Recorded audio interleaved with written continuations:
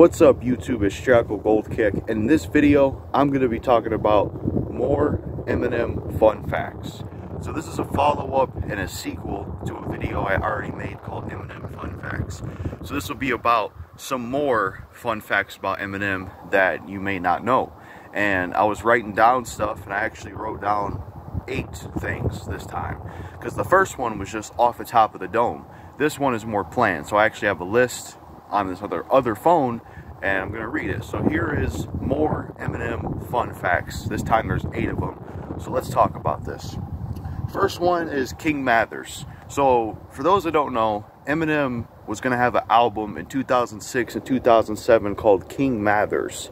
I did a video already talking about this, but Eminem was supposed to release an album around 2006, 2007 called King Mathers. But the reason the album didn't come out is because of Eminem's pill addiction, his overdose, the passing of his friend Proof. He wasn't really in the rap game as much. There was just a lot of stuff going on. But that was an album that was supposed to come out. And apparently it was supposed to be his last album, his retirement album. But the album never came out. And instead of a year or two later, we got Relapse. So yeah, he was supposed to have an album called King Mathers.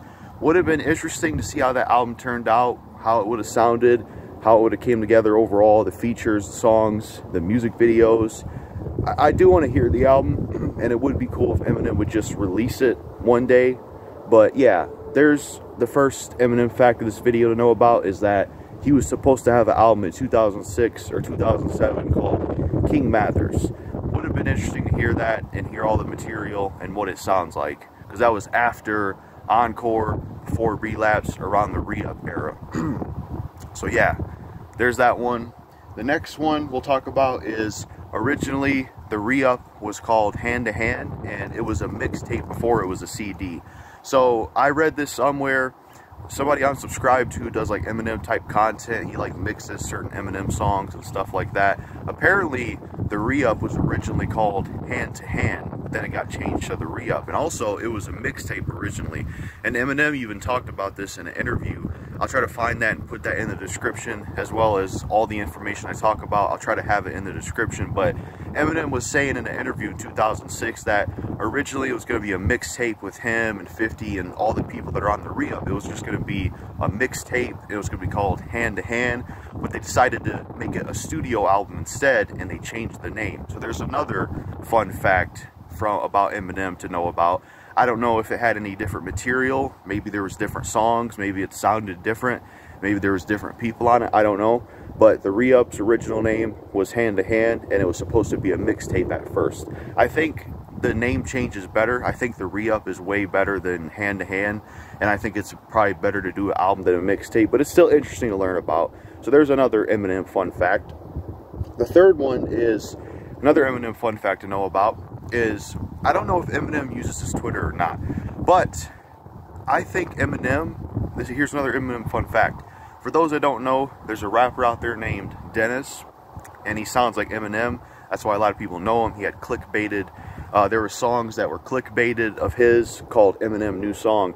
Eminem knows about Dennis, and I'll try to find the link in the description to this.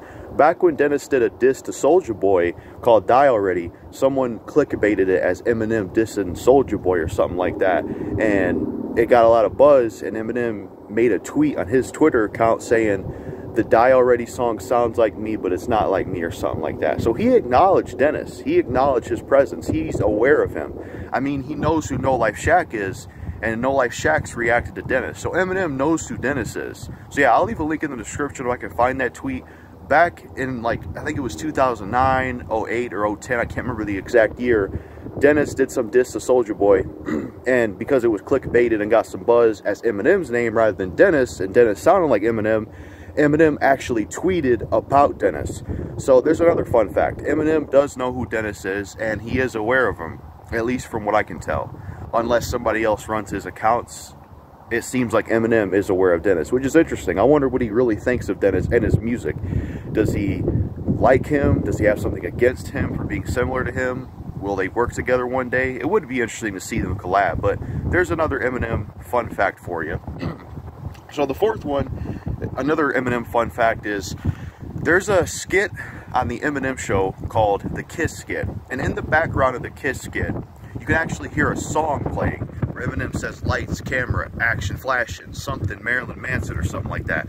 That's actually a song in the background of the Kiss skit. That song was actually supposed to be on the Eminem show, and I got it pulled up right here because I could never remember the title good enough. The song is called Everybody's Looking at Me. So this is an Eminem show song. I didn't make it on the album. There's supposed to be a song on the Eminem show called Everybody's Looking at Me, but for some reason or whatnot, he didn't put it out. But you can actually hear some of the song in the background of the Kiss skit on the Eminem show. And I really wish we would have gotten that song because I want to hear it. I think he definitely wasted the opportunity when he re-released the Eminem show for the anniversary. I mean, Jimmy, Brian, and Mike was cool, but why give us an unreleased MMLP song for the Eminem show anniversary? It just doesn't make sense. I think it would have made more sense to have Everybody's Looking at Me be the unreleased song on the Eminem show anniversary rather than just Jimmy, Brian, and Mike, or we could have gotten both. But yeah, for those that don't know, if you go and listen to the Kiss skit from the Eminem show, in the background, not for the whole skit, but in the background, you can hear Eminem rapping, saying lights, camera, action, flashing, Marilyn Manson, something like that. That's an unreleased Eminem show song called Everybody's Looking at Me. And yeah, that was just another fun fact I wanted to share. I'd like to hear that song one day. I don't know if we ever will, but yeah, in the background of the Kiss skit, there's an unreleased Eminem song you can hear in the background called Everybody's Looking at Me. So there's another Eminem fun fact for you. So let me just switch. I gotta switch hands because I filmed this by myself. I'm a one-man team. I don't got a team, so I gotta do this on my own. So arms getting tired, so we're switching arms here, if that makes sense. But yeah, that was the fourth one to know about, the fourth Eminem fun fact. So the fifth Eminem fun fact is, this is a pretty rare and obscure one. Eminem and Ludacris actually met each other, I believe, in 2004. And shout out to one of my subscribers, her name is Felicia. She posted this video, and I'm glad she did because it's some rare shit. And I'll link it in the description. There's a video of Eminem and Ludacris on camera together in the same room. It's like some kind of skit, parody, political thing. For like the Encore album or something, and it's Ludacris and Eminem. It's only like 40 seconds or something like that. It's almost a minute long, and it's pretty damn cool, you know, because I like Ludacris and Eminem, and it was cool to see them together on camera like that because they've never done any music together. I mean, the closest Ludacris has gotten to working with Aftermath is maybe like the leaked thing he did for Detox, which was like, I think, a placeholder song for Dr. Dre, and then maybe like a remix he did with 50 Cent or something. But for the most part, Ludacris has never worked with Eminem, still hasn't. I wish they would collab one day, and I think they should have did a song back in the day, especially in 2004, because that was when they were really both in their prime. So yeah, there's another fun fact for you. There's another Eminem fun fact for you.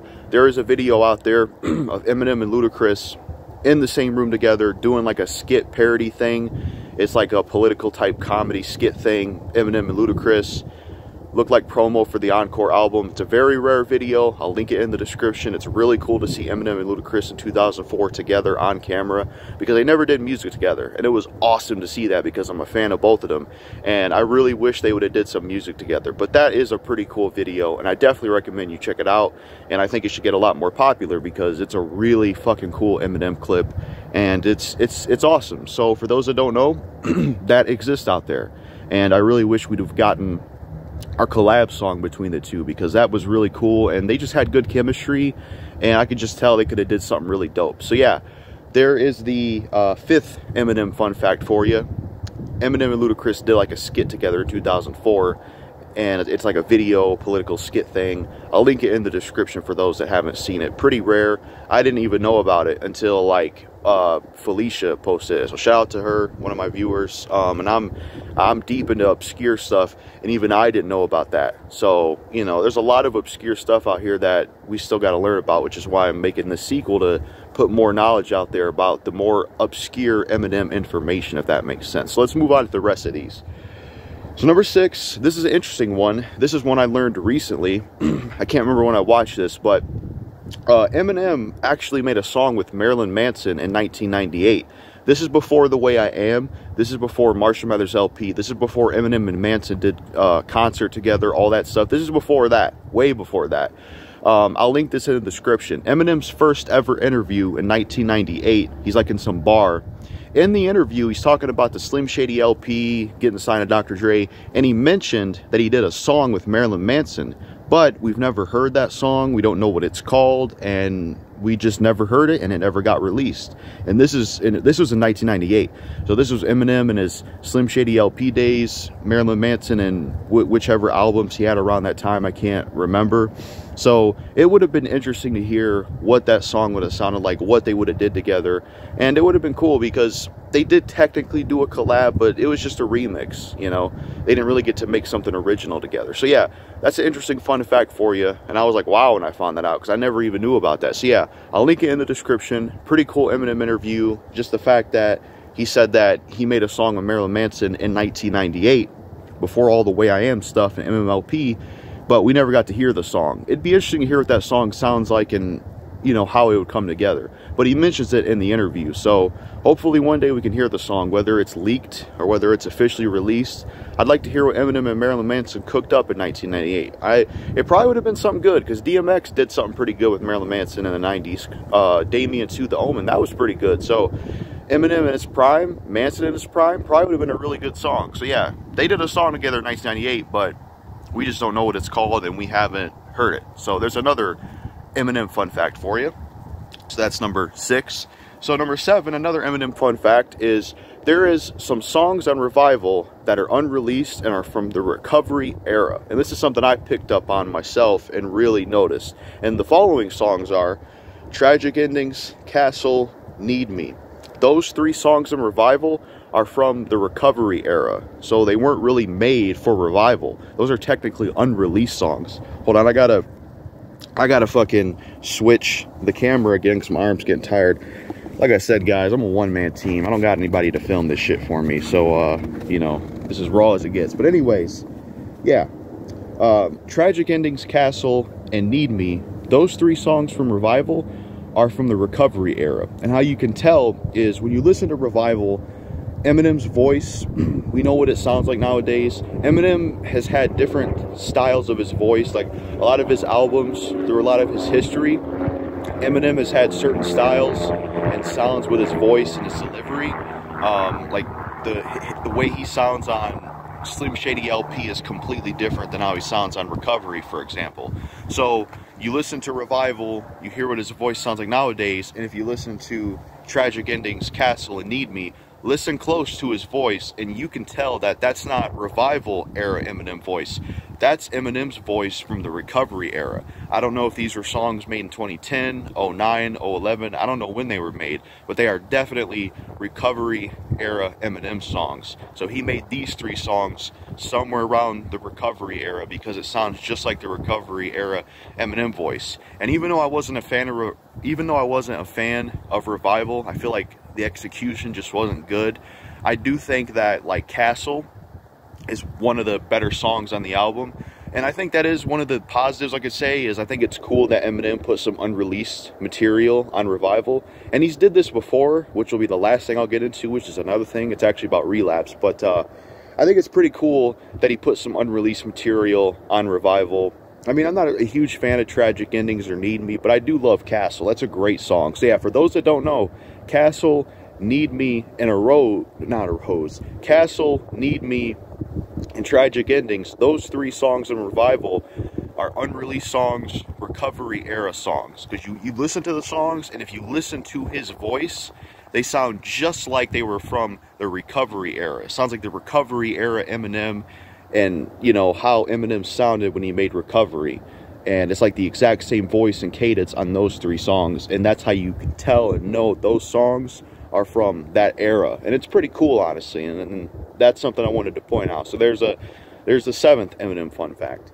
And then the final one, the 8th one to talk about, the final fun fact for this more Eminem fun facts video, is this is kind of a similar one to the last one, but for Relapse. And I don't know if people know this, but there's 3 songs on the Relapse album that are, I guess you could technically say, unreleased, not Relapse songs. And those ones are Beautiful, My Darling, and Careful What You Wish For. Beautiful was made in, like, I think 2005. Like, Eminem said he recorded some of that song when he went to rehab.